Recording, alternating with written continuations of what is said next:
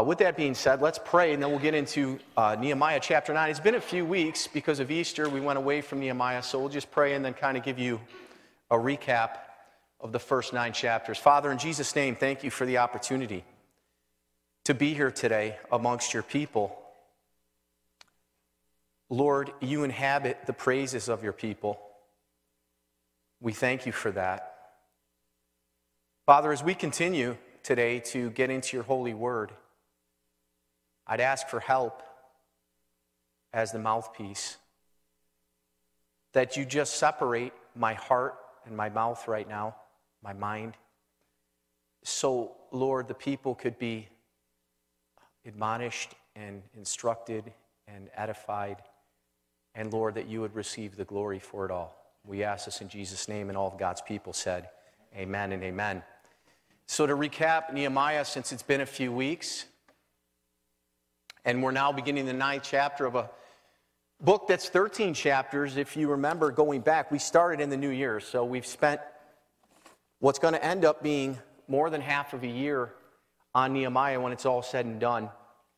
Chapter 1 was the burden of Nehemiah, when he received the burden to go back to Jerusalem, where the gates were broken down, the walls were on fire, and he was weeping and mourning and fasting and praying. Chapter 2, he got the blessing and favor of the king Artaxerxes. Chapter 3, the building begun on the wall. Remember, people never thought it would be possible to do this, but we serve the God of the impossible. Chapter 4, the battle begins. Sanballat, Tobiah, Geshem, the enemies of the rebuild, emerge. Chapter 5, internal combustion. The people of Jerusalem, the wealthier people, were taking advantage, charging usury or interest from the poor. There wasn't enough food, so we had problems going on inside the camp as well as outside. Chapter 6, lies, threats, even death threats, and then the completion of the wall in chapter 6, verse 15, which took only 52 days. Chapter 7, Nehemiah appoints new leaders for the transition, Hanani and Hananiah, new porters and Levites. He sets watch at the doors. Chapter 8, the book comes out, or the scroll, really, at that time, but the book, the scriptures say, come out, revival, celebration. It's the Feast of the Tabernacles. And now that brings us into chapter 9. And what chapter 8, since it's been a few weeks, was a time to feast, chapter 9 begins with a time to fast. See, there's a time to feast, there's a time to celebrate. Remember, Nehemiah and Ezra said, stop your weeping, the joy of the Lord is your strength. Go and eat, celebrate. And they remembered when God brought them through the wilderness, and they had the Feast of the Tabernacles. They made these little tents, so to speak, in their homes, on top of their homes, outdoors. They did this for a week. And now comes to a time of fasting. See, you have to recognize what's the right time to feast and when's the right time to fast. One thing I've noticed is this: I'm never going to feast when I know I'm going to go to a big dinner. It just doesn't work out well. 2 things happen. Number 1, you end up eating. Number 2, everybody knows you're fasting if you don't eat. So I've learned over time, a time to fast is not when you have a wedding you're attending, or you're invited to, let's say, Grandpa Sam's for dinner, okay? That's not a time to feast, or I'm sorry, not a time to fast, that's a time to feast. So you have to recognize this, and the Jewish people, considering the wall had been rebuilt, the Feast of the Tabernacles, the new year had been upon them, but this was on the 24th day, we'll get into it, was a time to fast. It says in verse 1 of chapter 9, now in the 20th and 4th day of this month, as children of Israel, they were assembled with fasting and with sackcloths and earth upon them. Sackcloth and ashes were used in Old Testament times as a symbol of debasement, mourning, and or repentance. Someone wanting to show his repentant heart would often wear sackcloth, sit in ashes, and put ashes on the top of his head. Sackcloth was a coarse material, usually made of black goat's hair, making it quite uncomfortable to wear. The ashes signified desolation and ruin. So the people are assembled, and they're mourning, and they're fasting, and they're repenting, and they're seeking God. And it says in verse 2, and the seed of Israel separated themselves from all strangers or foreigners, and stood and confessed their sins and the iniquities or sins of their fathers. With that being said, I'd like to just quickly jump over to 2 Corinthians chapter 6. 2 Corinthians chapter 6. If you have a Bible app, you're watching online, whatever the case may be, if you want to, you can go there. 2 Corinthians chapter 6. Why 2 Corinthians chapter 6, verse 14 through 18? Well, there's a separation here that's going on intentionally with the Israelites. And there should be a separation that goes on with us as Christ followers, or those that know the name of Christ. They're intentionally doing this in this time on the 24th day here in the book of Nehemiah. But the principle in the New Testament Paul speaks of when he's speaking to the Corinthians. And this is an appeal to them, the Corinthians, to separation and cleansing. And he says in chapter 6, starting with verse 14, "Do not be unequally yoked together with unbelievers. For what fellowship has righteousness with unrighteousness?" Rhetorical question. We know the answer, none. "And what communion has light with darkness?" None. "And what communion or concord has Christ with Belial?" That's the devil. "Or what part has he that believes with an infidel or unbeliever? And what agreement," verse 16, "has the temple of God with idols? For you are the temple of the living God, as God has said, I will dwell in them and walk in them, and I will be their God, and they shall be my people. Wherefore come out from amongst them and be ye separate, says the Lord, and touch not the unclean thing, and I will receive you, and will be a father unto you, and you shall be my sons and daughters, says the Lord Almighty." A separation is happening in Nehemiah. Paul is asking for a separation amongst those that are carnally minded in Corinth. Separation, sanctification. That's what we're required or asked to do by our Lord. See, 1 Corinthians, Paul speaks again to the same group, and he says, "You cannot drink the cup of the Lord and the cup of demons. You cannot partake of the table of the Lord and the table of demons." A double-minded man is unstable in all his ways. Do you remember Samson? One of the Nazarite parts of the Nazarite vow was to not touch dead things. And he went and ate honey out of the carcass of a lion. You see, when Christians start to go and touch unclean things, what happens? Well, walking with unbelievers will make you stumble. You will stumble. I've heard the arguments time and time again. Well, how are we going to be a light? Of course we're supposed to be a light. You know where I stand on evangelism and outreach. Yesterday, like today, a beautiful day outside. So I decided before my family left to take one of my sons to the Red Wings game. And sure enough, as I'm sitting there at the Red Wings game with my son, sipping my lemonade and my Cracker Jacks, both are overpriced, by the way. Next to me was a man, just by himself, and we started just a conversation. His name was Dan, and he started mentioning God, but by watching him and listening to him, I don't believe he's born again, based upon his beer consumption and some of the things he was saying. And we started this dialogue, and I gave him one of my bracelets that says Rescue and Revive Ministries, repent and believe the gospel. He was thankful for that, and he got up at one point and came back and had another lemonade for me. You believe that? Brought a lemonade, some Skittles for the kid sitting next to him. Why do I tell you this?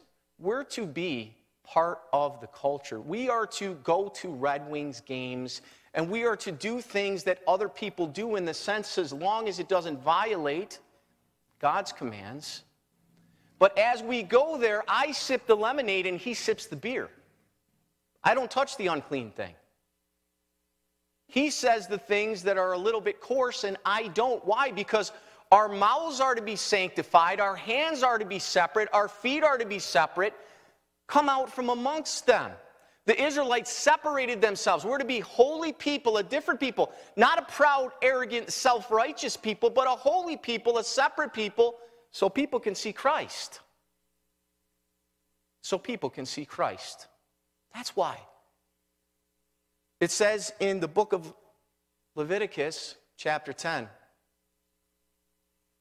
to be holy, to be sanctified. Right after Nadab and Abihu were struck down for offering up strange fire on the altar. And Aaron, the father, was told to say nothing after his sons were struck down. He said, I will be sanctified in all those that come near unto me. God is holy. We serve a holy God. Part of the problem that we're going to see, and we have seen, is that we live in a culture of Christianity that is not separate. It's just not. Even preachers that I will listen to sometimes online, I'm amazed. Now we're justifying coarse language. We're justifying some preachers using coarse language. No, this is the altar.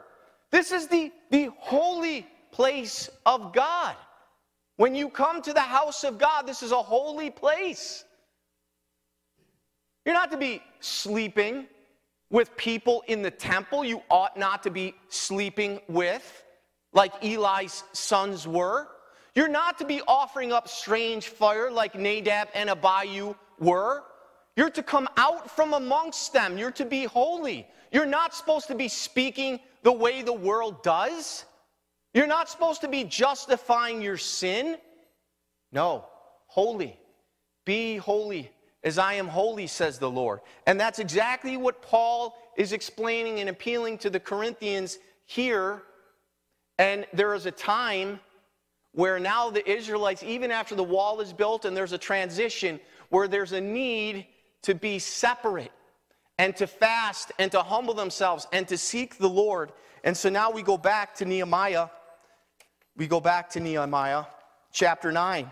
And we pick it up. What did they do along with separating themselves from all strangers and confessing their sins and the iniquities of their fathers? Verse 3, it says, and they stood up in their place and read in the book of the law of the Lord their God 1/4 part of the day. And another 4th part they confessed. That's 3 hours. And then 3 hours in the Jewish day of the time, 12 hours total. 1/4 part of the day, confessing. 1/4 they're reading. And they worship the Lord. That's what they did. And who's the example? Those that are the leaders in the church.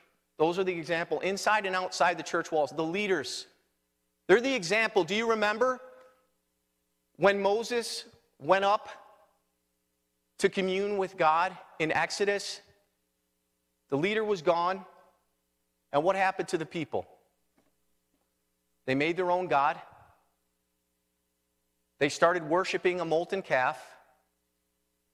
They started having parties, touching unclean things, doing things they were not supposed to do. They weren't separate any longer. So the leaders always have to be the example. They always have to be the example. Don't tell me that God's okay with you as a church leader doing what everybody else in the world is doing. He's not. 1 Timothy chapter 3 agrees with what I just said. He's not okay with you doing what everybody else is doing and trying to justify your sin. It doesn't work that way. It just doesn't work that way. Now, you may think you have the liberty, let's just say, to gamble. Maybe you do. I don't feel I do. Not if I'm going to stand up here and read this book to you. You may feel you have the liberty to fill in the blank. Whatever it is. I don't feel I have that liberty.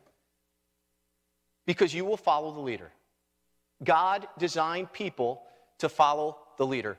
Christ designed people to imitate others. You know, there's a young man joining us today, and I asked him, I said, I noticed a southern accent. Where are you from? North Carolina. How do you think he got that southern accent? from being around people that live in North Carolina. You will become like those who are around you. Bad company, by the way, will corrupt good manners. You put a nice piece of fruit, a golden apple, in a bucket of rotten apples, and what happens? It becomes rotten. You're not going to be strong enough to be the light. You know, a few times a year, I'll play golf with some friends I've known for literally almost my whole life. And I have to muster up the courage even to offer to pray on the first tee with them. Say, really, you? Yes, me. Because there's that battle that goes on with the flesh and the spirit. Because I know they're not regenerate, and I am. And most of us aren't strong enough to be the example. You're not strong enough to stand in the fire. I've heard the arguments over and over again. When you hang out, when you're with people that don't know the Lord, what is the purpose of it? What is the purpose of it? Well, certainly Jesus did. But what did he do when he hung out with them? I promise you, he wasn't getting drunk with the drunkards. He was accused of being a glutton and a wine-bibber. But I promise you, he wasn't doing those things. He was loving them, serving them, teaching them, being separate amongst them. Why? So that they could come out from amongst them. So that they could be plucked out of the fire. That's why. You have to be very careful. It's a fine line. It's a fine line. They're reading the Word of God. They're worshiping. They're confessing their sins. These are all parts of revival. This picks up really from chapter 8. This is all part of bringing life back to the individual and life back corporately to a church body or to a nation that's dead.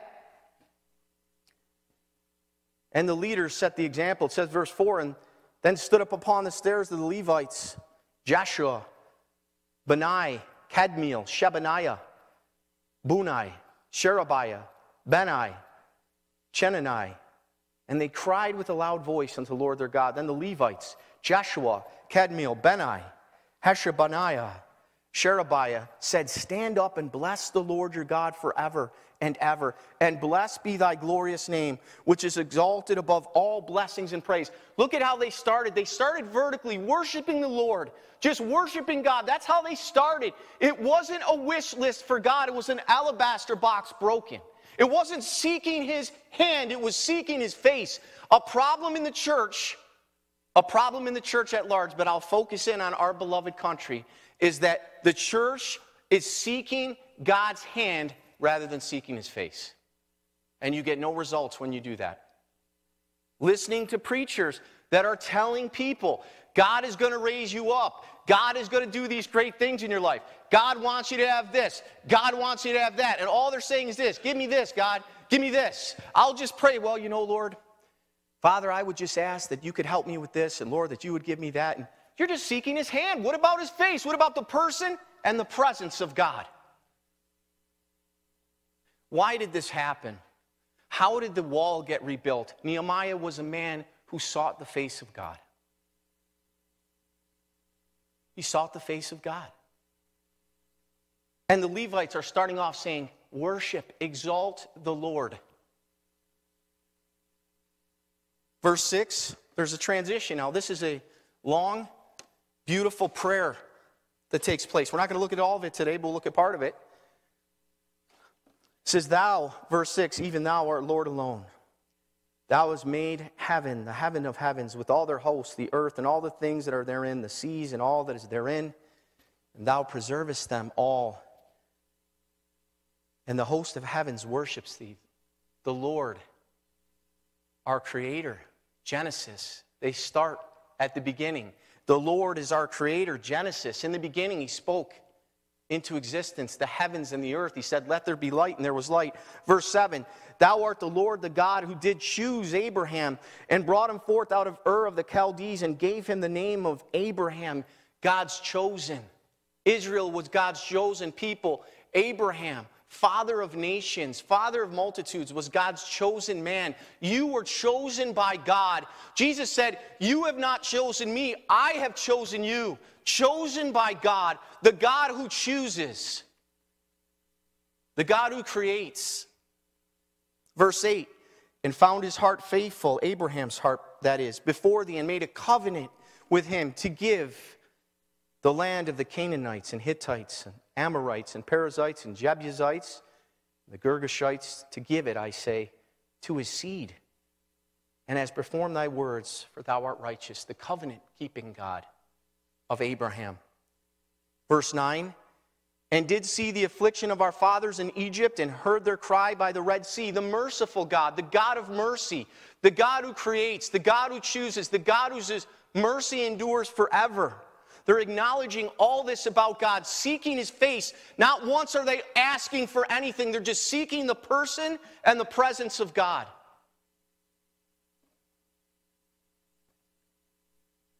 Verse 10, and show signs and wonders upon Pharaoh and all of his servants and all the people of his land.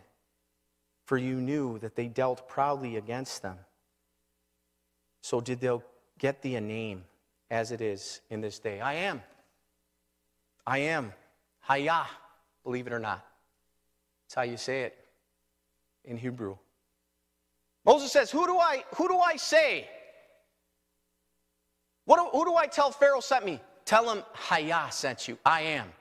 I am that I am sent you. I am the bread of life. I am the good shepherd. I am the vine. I am the God of Abraham, Isaac, and Jacob forever. That's my name. My name is I am. It says in verse 11, and thou did divide the sea before them, so that they went through the midst of the sea on the dry land, and their persecutors you threw into the deeps as a stone, into the mighty waters. I am the protector. I mean, think about this for a minute. Yesterday I was just sitting on my porch for a little while, just reading over this text again.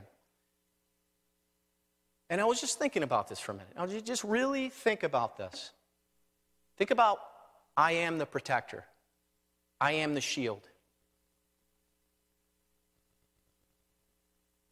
The Egyptians are about to cross literally a sea, a Red Sea. If you believe this, if you have faith as small as a mustard seed, if you really believe this, they're about to cross the Red Sea. It says, Moses, just lift up your staff and wave it over, and all of a sudden the Red Sea parts, and the water is just like a wall, and they have this trail like right down the center of this sanctuary, and they start walking into it. Imagine that for a minute. You go down to Lake Ontario, and you just wave over staff, and Ontario just parts, and you walk right into it. And they do this. They walk into it. Well, what does God do? As they're walking, the Egyptians, Pharaoh his heart hardens again. So he says, go get them. And they go out with the chariots and the swords and everything else.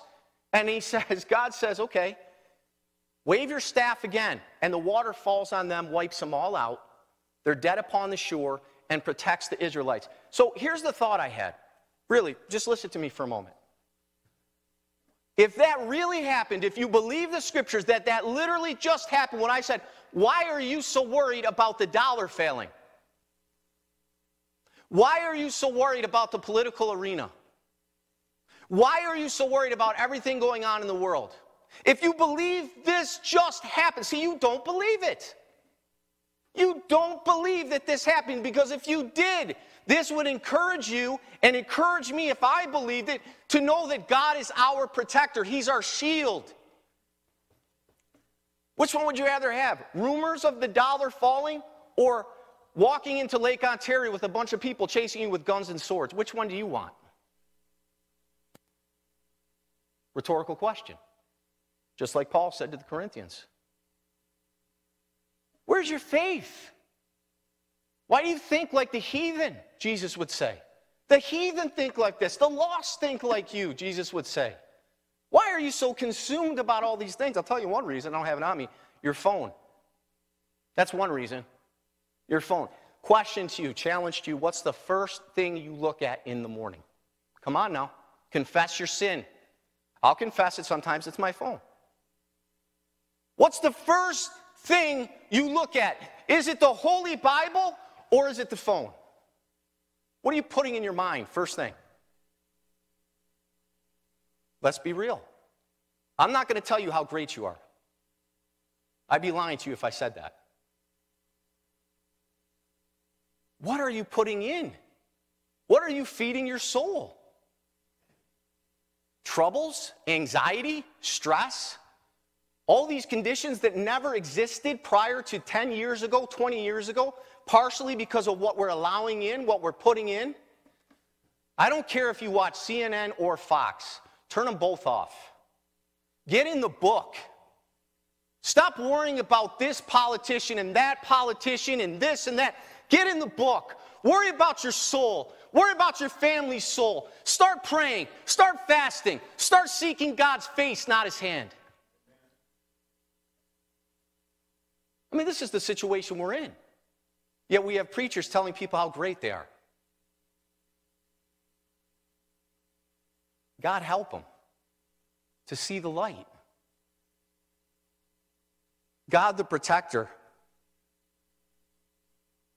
Verse 12, moreover, you led them in the day by a cloudy pillar, and in the night by a pillar of fire, to give them light in the way. Where they should go, I am the way.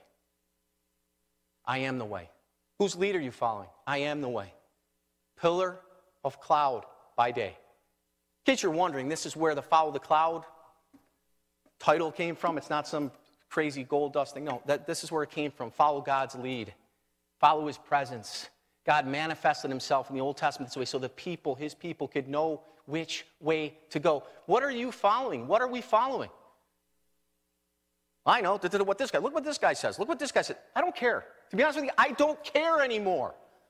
Because I know what this book says. I know what this book says. I know what's going to happen already, believe it or not. And it's proven to be true. Since its inception, it's proven to be true. In fact, I've lived a lot of it. I've seen God the protector in my life.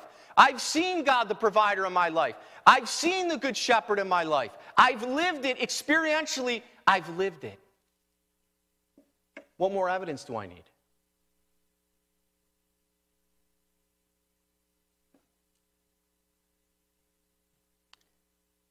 Verse 13.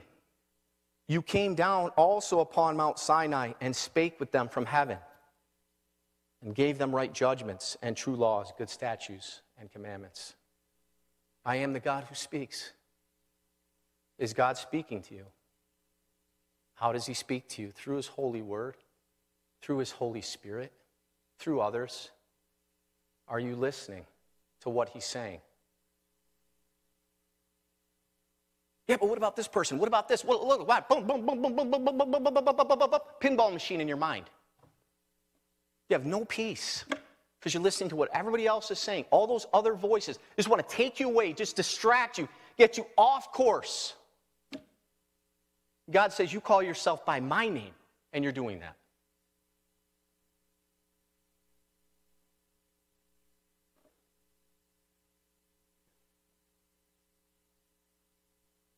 Verse 14, and made known unto them the holy Sabbath. I am the Sabbath. I am your rest. And commandment them precepts, statutes, and laws by the hand of Moses, thy servant. And he gave them bread from heaven for their hunger, and brought forth water for them out of the rock for their thirst. Well, what are we going to do if a famine comes? I don't know, what did the Israelites do? They sought God's face. What happened? Food from heaven. Water from a rock. See, you don't believe it. You don't believe it. And neither do I at times. I'm not alienating you. I'm including myself in this. It comes to a place where you have to say, I either believe the word of God or I don't. I either have faith or I don't. And so I'm just going to stop seeking his face, and I'm going to start asking for his hand. And in fact, forget God's hand. I'm going to put my hand in it, and I'm going to do all these things because I think my thoughts and my ways are higher than his. I'm not telling you not to be a person of action. I'm not telling you not to move on your prayers. I'm telling you, whose voice are you listening to? Whose way are you following? Who is your protector? Who is your good shepherd? Who is it? Is it Android or Apple? Is it CNN or Fox? Who is it?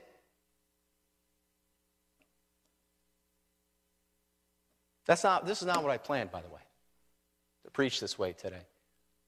But I have to trust that I've spent enough time with the Good Shepherd to know what he wants you to hear. I pray you're not condemned. I pray maybe you're convicted, encouraged, instructed in righteousness. The same goes for me. He says in verse 15, and we're going to stop there, and he promised them that they should go in to possess the land which you have sworn to give them. He made a promise to you that you would possess the land. He made a promise to the Israelites they would, and they did, not in the way they thought. When they did it their own way, they kept on going around this mountain. With faith, they entered in. 2, Jesus and the church, Joshua and Caleb. We're supposed to be in Canaan. We're supposed to be in the promised land. We're in the land that's flowing with milk and honey and pomegranates. But guess what? The battles don't end. See, we're losing battles because we're looking to the wrong sources. We're losing battles because we forget. God says, who do I say sent me? I am that I am. What does that mean? It means I am your protector. I am the good shepherd. I am the voice you're supposed to listen to. I am the word of God. I am the news that you need. I am the counsel that you need. That's what it means. And they're reciting this prayer, seeking God's face, repenting of their sin, the iniquities of their fathers, the Levites, setting the example for this. Setting the example. Well, let me end with this. This is speaking to Solomon. We all know this passage. I'll read. Speaking to Solomon after the completion of the temple is this well-known verse, which we as Christians, by the way, love to quote, but we don't love to live. 2 Chronicles chapter 7, verse 14. Listen now. If, let me stop there, if, conditional. If my people, Christian, little Christ, if my people, which are called by my name, do what? Shall humble themselves and do what? And pray and seek my face and turn from their sins. That's repentance. Turn from their wicked ways. What'll happen, God?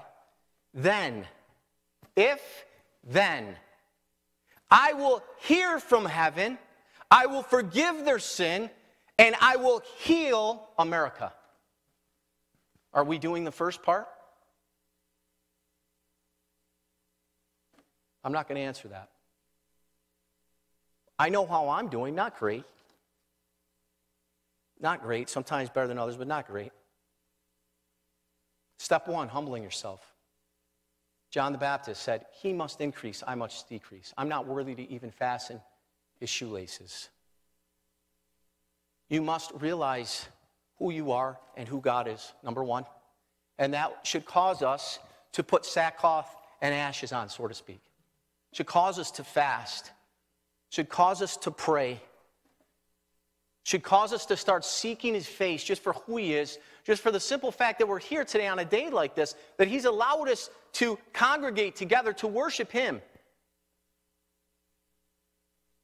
Should cause us to repent, to turn from our wicked ways.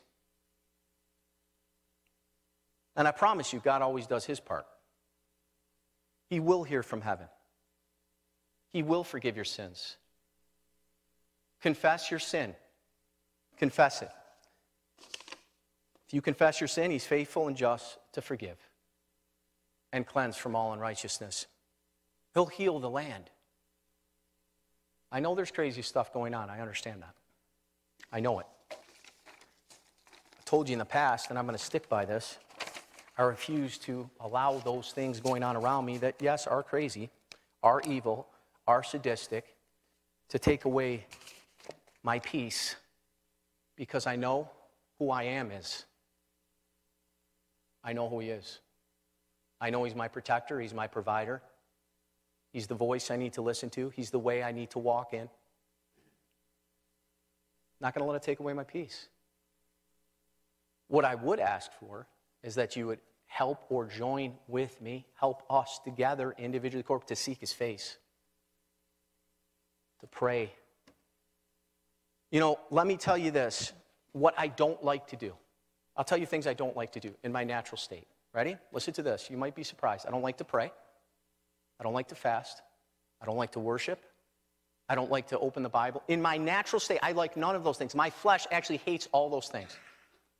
But when I humble myself and I allow the inner man, when I allow the inner man, the Holy Spirit in me, to open the book, to worship, to fast,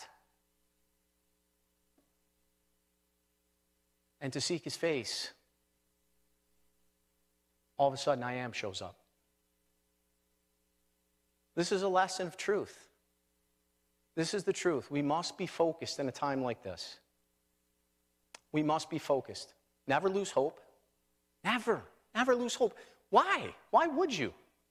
Never give up. Never. Too many people giving up, losing their faith because of what's going on around them. You probably, if you're honest, maybe there's someone in here today who's even thought about suicide. You think that's I am? No. That's the enemy of your soul. That's not the Good Shepherd. What does I am give? Life. And that more abundantly. What does I am give? Peace that passes understanding. Who is I am? He's the Good Shepherd. He's the resurrection and the life. Although you die, you live forever. I am is waiting for you. I am that I am is in the heavenlies, awaiting, inclining his ear. I will instruct you and guide you in the way you should go. All we need to do is seek his face, hold on, be steadfast in the faith. As time gets darker, you have this wonderful privilege and opportunity to shine brighter. Amen? Father, we thank you for this opportunity today. We know that beginning with me, we are sinful men and women, only forgiven by God's grace alone and the shedding of the blood of the Lamb who takes away the sin of the world. Help us to hold on, to hold fast, to seek your face. Thank you, Lord. Thank you for your grace, your love, and your mercy, and your truth. We need it every day, every moment. We thank you that you have given us the power and the privilege to be called the sons of God to as many that believe on your name. Pray that we would bless your name today, worship you. King of kings and Lord of lords, we ask all these things in the name of Christ Jesus, our Lord, and all of God's beautiful family said, amen. Thank you.